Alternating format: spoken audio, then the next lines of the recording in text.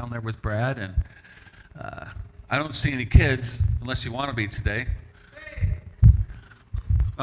You're preaching. I'm going down. Just kidding. Swap. Same God, same Holy Spirit. Doesn't matter. Just give you the same message. So, all right. Well, you guys ready for the word today? All right. You sat down. Let's stand back up if you can. Say this with me. Say, this is the word of God. Oh, I know we're not as many people here, so let's say it anyway. Say, this is the word of God. I'll do what it says to do. I'll say what it says to say. This is the pure, living power of God. My heart is open and receptive to your word this morning, Lord. Amen. All right. Well, I've been teaching a series of messages, just started, on the Holy Spirit and you. We did the first part last week, and I want to dig into the second part of that today. Let me see here. Oh, that's why. I'm going to go over some of the stuff from last time. I'm not going to actually, all of them, I'm not going to actually repeat the scriptures. You can write them down and check back with them later, because I do want to go a little bit farther today. So the Holy Spirit in you, I think I'm already sensing it. It's really great when you preach a message and all of a sudden you start sensing the Lord doing with what you're talking about. And we're talking about getting to know the Holy Spirit. You know, it's difficult sometimes to let someone in your life that maybe you don't know. You know what I'm saying? Like if somebody randomly came to me at the fair yesterday and started talking with me, I might be a little whatever. You know, I was playing cornhole with my Aaron one day, and up comes this person on my driveway, and he starts shooting the breeze with us like he's known us forever. I don't know him. I didn't open up with him much at all because I don't know him, right? But if I get to know some people and their personalities and stuff, I'll kind of let them in because I kind of trust them. I get to know them. So as you get to know who the Holy Spirit is, a person of the Trinity. Now, when I say person, I don't mean as a human being. Obviously, the Holy Spirit is fully God, right? But what I'm saying is that a person of the Trinity means that he has a personality. See, the Holy Spirit has two things. He has purpose. Somebody say purpose. And personality. All right? Say purpose and personality. All right? So Jesus knew the Holy Spirit. He had a relationship with the Holy Spirit. Jesus knew the purpose and the personality of the Holy Spirit. You know, back in the very beginning, in Genesis chapter 1, it says that the earth was without form and void, and darkness was over the face of the earth, but the Spirit of God was hovering over the face of the water. So in the very beginning, the Holy Spirit was there. And then in John chapter 1, 1 through 3, it says that Jesus was the Word, He is the Word, and He was in the beginning. So we've got Jesus in the beginning, we've got the Holy Spirit in the beginning, and we have God in the very beginning. 3 in 1. Hallelujah, right? So Jesus knew the Holy Spirit. We think, well, He knew the Holy Spirit, you know, when He was conceived, because the Bible says that Jesus was conceived by the Holy Spirit. Actually, Jesus knew the Holy Spirit way before He was conceived, because Jesus was in existence in the beginning of the earth, right? All right, so, and you know, when Jesus talked about the Holy Spirit, he didn't ever say it or that or some fleeting emotion or mysterious thing. Jesus called the Holy Spirit a Him. You look at John 14:6. Jesus said, "But the Comforter, which is the Holy Spirit, whom the Father will send in my name, He shall teach you all things." Amen? So He, the Holy Spirit, has a purpose. He, the Holy Spirit, has a personality. He's just as much a part of the Trinity as Jesus is. He's just as much as part of the Trinity as God is. But very few Christians, I think, have revelation of who the Holy Spirit really is. I know even as I've been digging into these scriptures, God has been showing me some really cool things that I didn't know about the Holy Spirit, right? So Jesus knew the Holy Spirit in the very beginning. Yes, he was conceived by the Holy Spirit. Copy this down. Luke 1:35. Jesus was baptized by the Holy Spirit at the River Jordan. That's in Acts 10:38. Jesus comes to John, says he needs to be baptized. John says, I should be baptizing you. Jesus says we need to do what the custom is, what's honorable. We need to do that. John the Baptist takes Jesus. Can you imagine what that must have been like? John the Baptist. Being John the Baptist. baptizing the Son of God. Wow. Baptize him. He comes up. The Spirit of God comes down in the form of a dove. And God says, this is my beloved Son, right? Isn't that good? So Jesus was baptized by the Holy Spirit.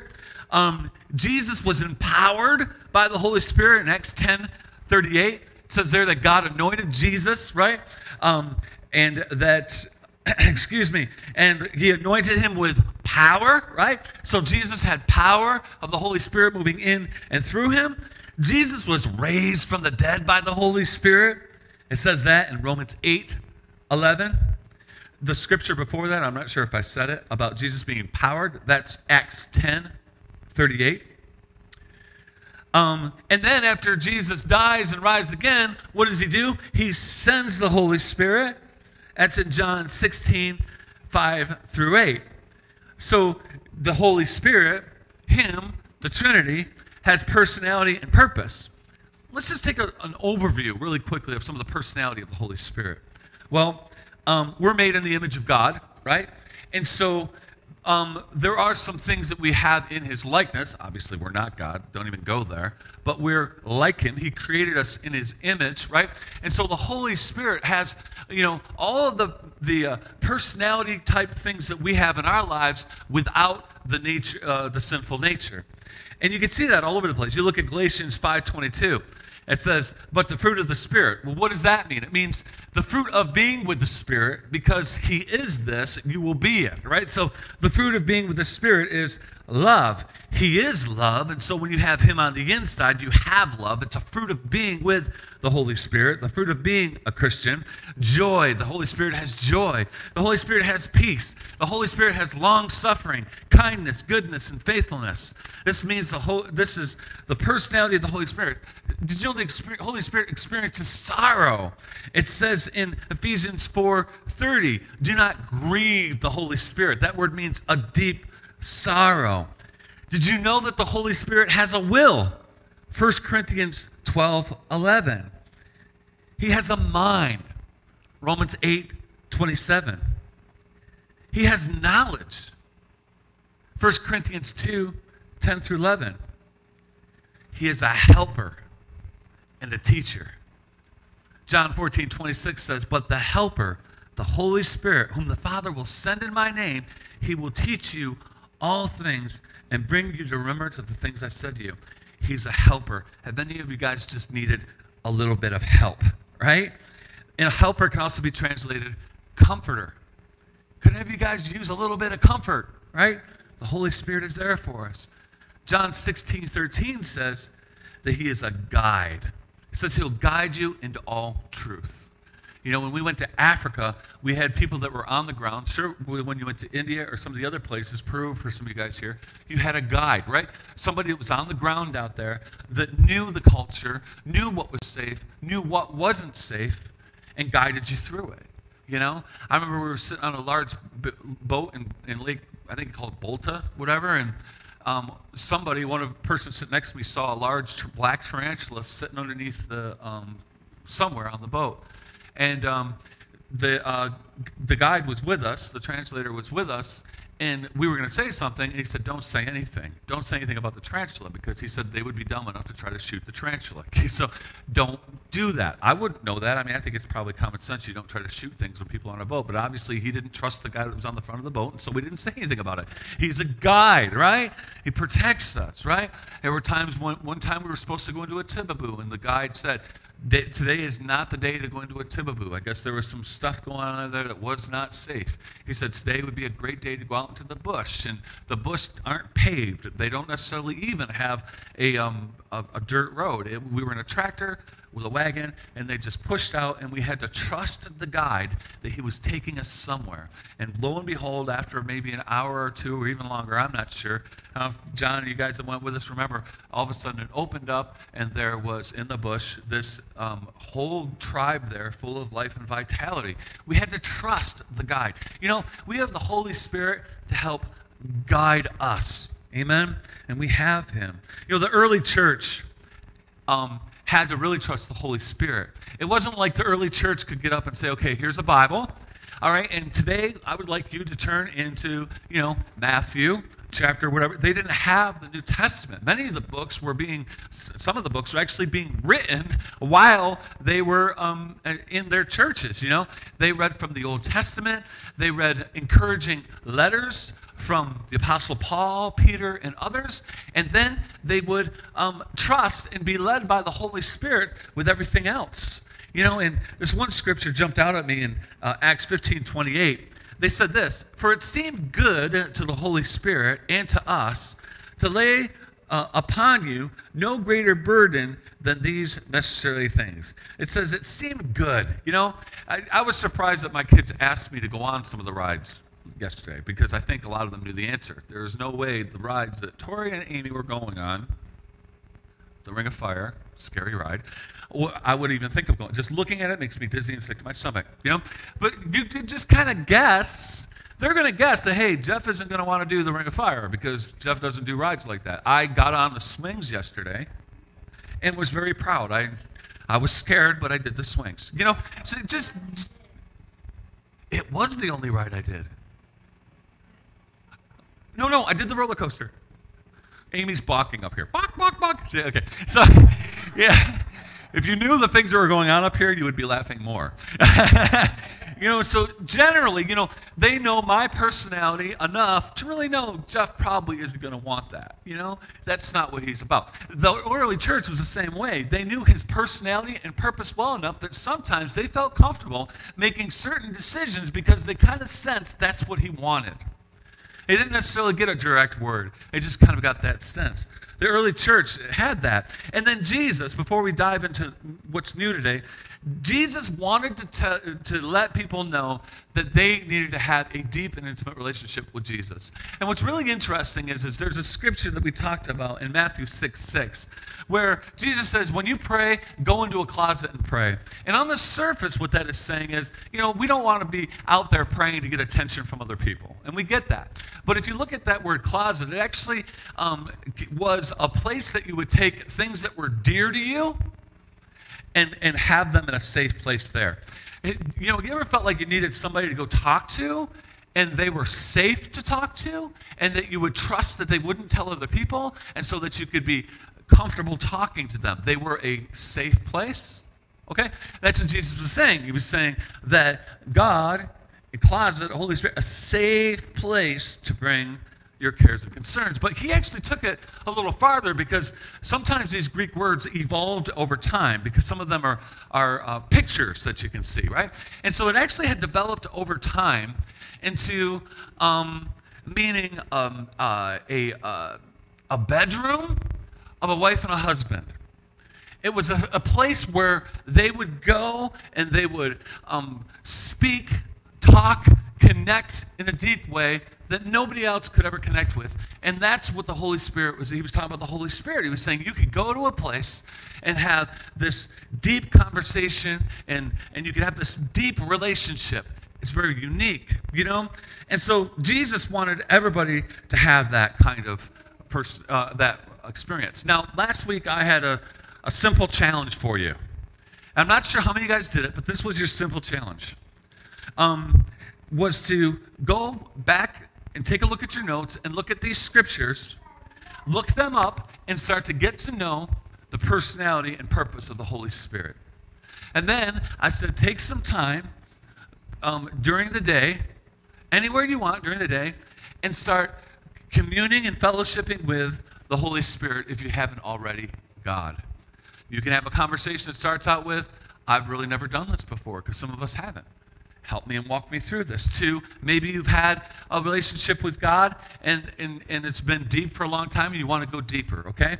So speaking of going deeper, let's go a little bit deeper today. You guys ready? Somebody say yeah. Yeah. Okay, good. So the name of this one is, it's the Holy Spirit in you, and then it's Strength for Today, all right? So have you ever been to that place where you're exhausted? Like, I have nothing left to give, right? It's like, I've done all I can in this job. Nothing's working. I'm exhausted. I can't continue to do it. Some of you teenagers in the room, you ever been at school and you're overwhelmed with so many things going on, maybe socially, or maybe going on with your schoolwork or the sports that you're involved with or the other curricular activities you're involved with, and you're like, I just don't have the strength. Like today, you ever wake up in the morning, guys, are like, I just don't feel like going to school today? I bet you have. You're exhausted. We've all had that place. And I hope that there's nobody here that would say, no, I've never been there, Jeff. I would say two things to you. Number one, hang in there. You'll get there. And number two, you're lying to me. That's besides the point, you know? But we all get to that point where, like, I'm completely exhausted, you know? I'm just done. It was like I made some peanut butter. Ooh, I want some peanut butter cookies today. Peanut butter cookies.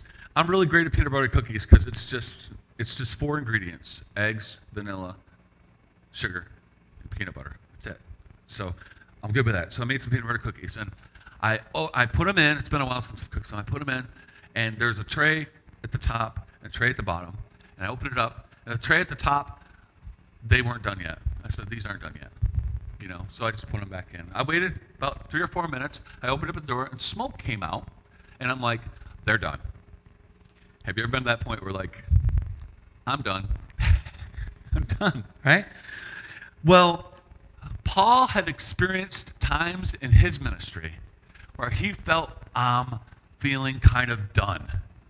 Can you imagine what it must have been like to be the Apostle Paul? Shipwrecked, whipped, stoned to death, risen from the dead, being chased by folks that weren't happy about the gospel of Jesus Christ. There were times when Paul felt done. He even talked about it in Philippians. You know, he said, I know what it's like. I know how to be content in being under. Being done is feeling kind of under. He says, I know what it's like to be above. He says, in all of that, ready for this? I can do all things through Christ who strengthens me. Absolutely.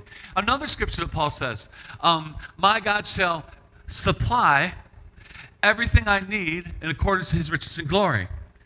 Philippians 1:9.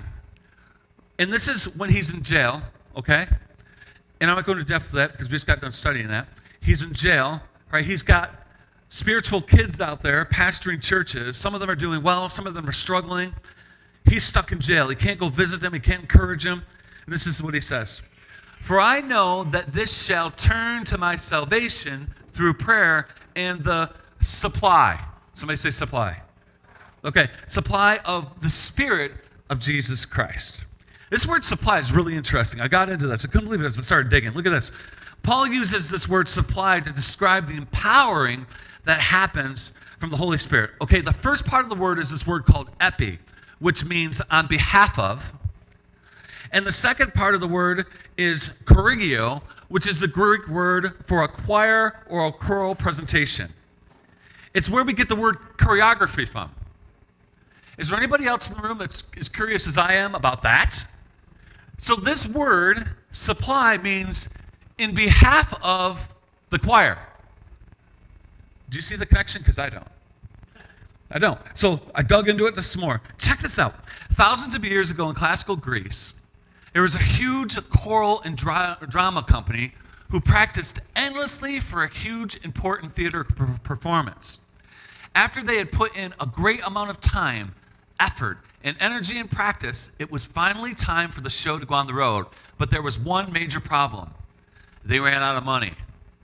These people had given their lives to this production. They had committed all their resources to making sure this performance succeeded, but because they ran out of money, it meant the show was over, finished. They were washed up before the show ever officially even got started. From all appearances, it was the end of the road for them and their dream. Have you ever been there?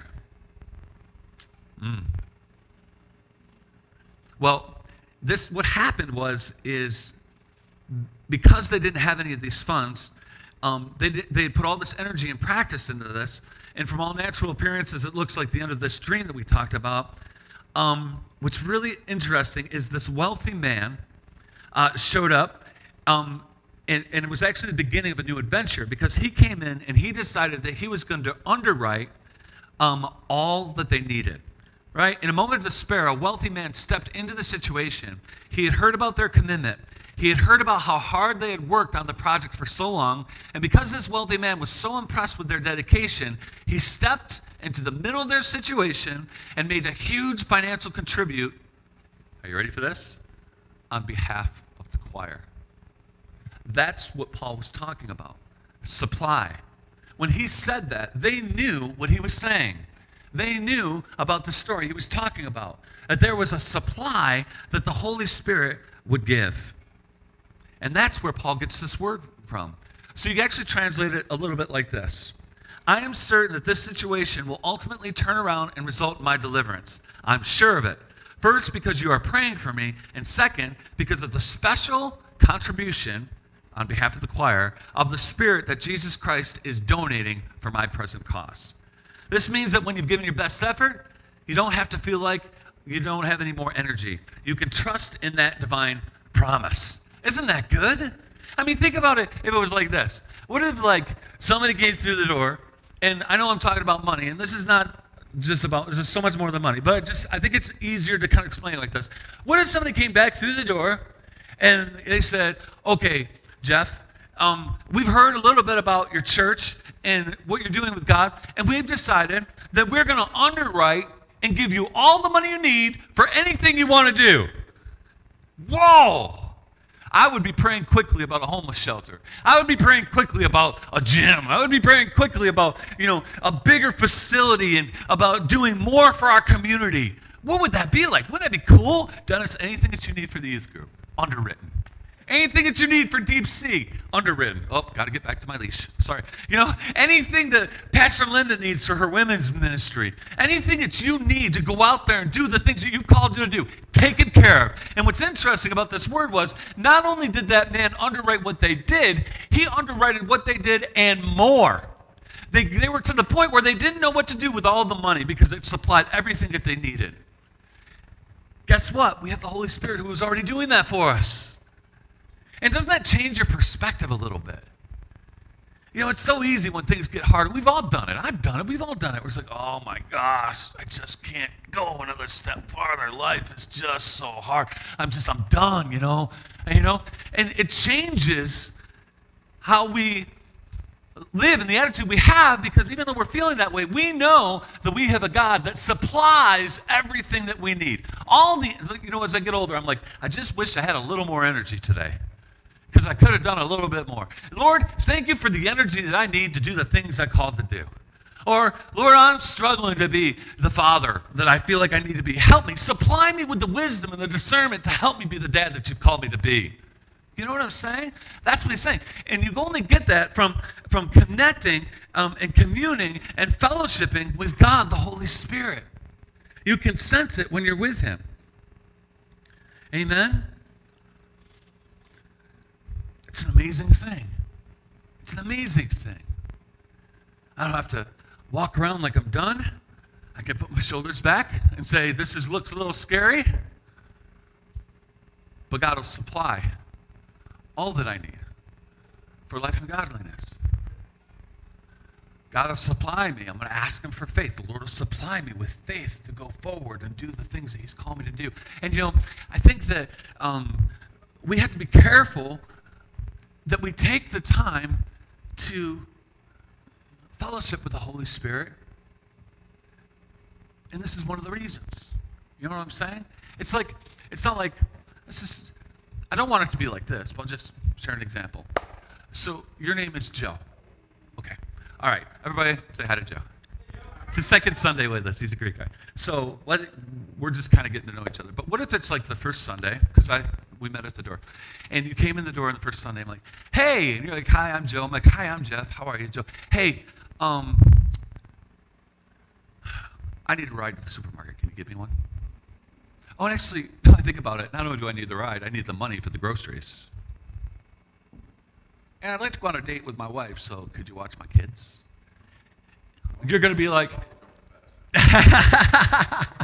you're probably going to be like, what have I just walked into?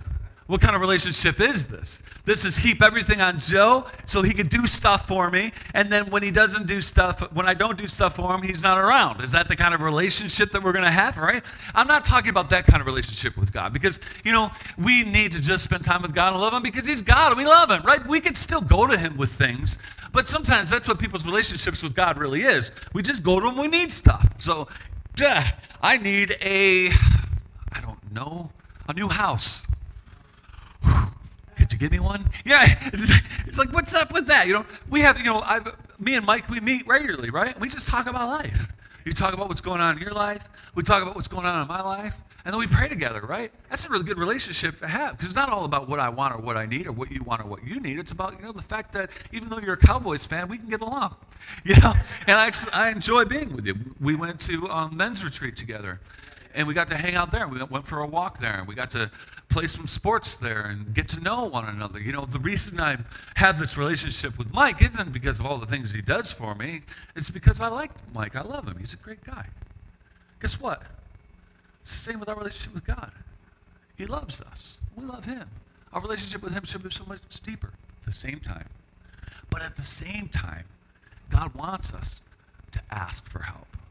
At the same time, God wants us to know that he's going to supply our need for the things that he's put in our life, whether that be energy, whether that be things in life. The other day I made a mistake and I forgot about what day it was and I didn't eat breakfast or lunch and eat anything, and I just went to my normal workout time and went in the pool and swam my whatever at the pool and did some running. I got home. My face started to feel kind of numb. I didn't feel real good. Well, it's because I didn't eat. I didn't take the time to eat. We're out running around like our heads are cut off, but we don't take the time to be with God who loves us, who forgave us for all of our sin and loves us unconditionally. We forgot to take the time. You know what? When we're with him, spending time with him, sorry, Sean, he empowers us. Amen? He empowers us. See, people that are in fellowship with the Holy Spirit have God's power moving in and through them. So I want to encourage you with that today. And next week, what I want to talk to you about is, I went through some personality things of the Holy Spirit, but it's a brief overview. You should see the amount of scriptures, in the Gospels in particular, of Jesus interacting with the Holy Spirit. He knew the Holy Spirit in a way that we could never know the Holy Spirit. So why not go to him and see his perspective on the Holy Spirit? You see what I'm saying? And from that perspective, we're going to get to know the Holy Spirit in a really deep way. So come back next week. You're going to find some things. When I was going through, that message is actually already done. As I studied out that message, I found some things about the Holy Spirit I didn't know. And he's going to do the same for you. And as you get more comfortable with the Holy Spirit, and as you get more comfortable with God, when I get up on a Sunday morning and I say, all right, guys, let's just lift up our voices and worship the Lord, the whole place is going to erupt. It's going to erupt because you're going to have confidence to know that, you know what? It's okay. I know the Holy Spirit. I can speak out my praise and speak out my worship without worrying about the stuff I struggled with during the week. I can trust God and the Holy Spirit that he takes me where I'm at, and I can open up my mouth. My mouth. That's great. You do the worship in mouth. Wow. That'd be great. We should. It's good. Come to church and mouth with us. I'm sorry, it's not going to work. But yeah, it's great. So you confidence. It's just like, you know what? The worship leader, everybody's in the room, everybody's worshiping the Lord. Dennis is like, you know what, guys? Let's lift our mouths to Jesus. Let's just worship the Lord, and the whole place is going to be worshiping the Lord, and then the power and the presence of God will manifest. I guarantee that if we get the confidence in all three of these services to do that, to praise him no matter what, to come to church ready and prepared to fellowship with the Holy Spirit together, his presence, his power will manifest. And we'll see him do great things here. And then the great things that happen here are going to start happening out there. Amen? Amen. I remember when I was working with the youth many years ago, like 50 million years ago. and we'd have some teenagers, and we had just got done teaching on the gifts of the Holy Spirit. We just got done teaching baptism of the Holy Spirit. A bunch of them got baptized in the Holy Spirit. And I remember we would get up and we'd be like, all right, guys, let's just pray in the Spirit. And they just went for it. All of them just went for it. And then God would just start manifesting all over the place things in the room. And I remember, forget this one guy came to me because we were in a junior high because we couldn't afford a building. And so at the time, and the youth group, and we're in this thing, and we had just had a really great worship time. Kids are leading worship, and power of God is manifesting, and everybody's praying in the Spirit. And then this guy comes down from the very back of the bleachers afterwards to talk to me. And he said, it was his first day, and he goes, I was like, when everybody was like worshiping like that, he goes, I just felt something inside me, like kind of come up, and then I started speaking strange words. He goes, what is that?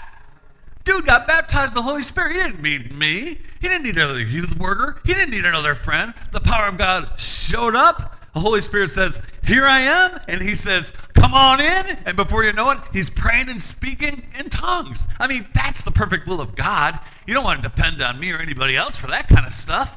You want to just trust the Lord. Because he's bigger, better, and definitely you can depend on him. He'll always be there for you. So let's go on an adventurous trip. It's been a while since I've been on a roller coaster, and I went on one of the baby ones yesterday, and it scared the tar out of me. It wasn't even a real roller coaster. You guys know the one at the state fair, the one that doesn't loop. It just goes up and down. It's been a while since I've been on a roller coaster. I thought I was going to die. I was like, yes! On the inside, I'm like, no. You know what I'm saying?